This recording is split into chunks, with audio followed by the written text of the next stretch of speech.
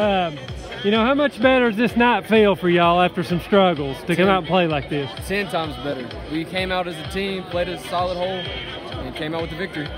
What do you think y'all did best tonight? Was there anything you put your finger on? Was this an all-around good effort or what? I think it was all around. Defense really stepped up tonight. Didn't allow very many points. No turnovers helped us, so good team win. One more thing, 2 weeks now, you got Dobbins Bennett, and they look like they're rolling, man. So sure. What's it going to take for y'all to have a chance to knock them off? We got to come together as a team, not play as individuals. Everybody need to buy in. Thank you, man.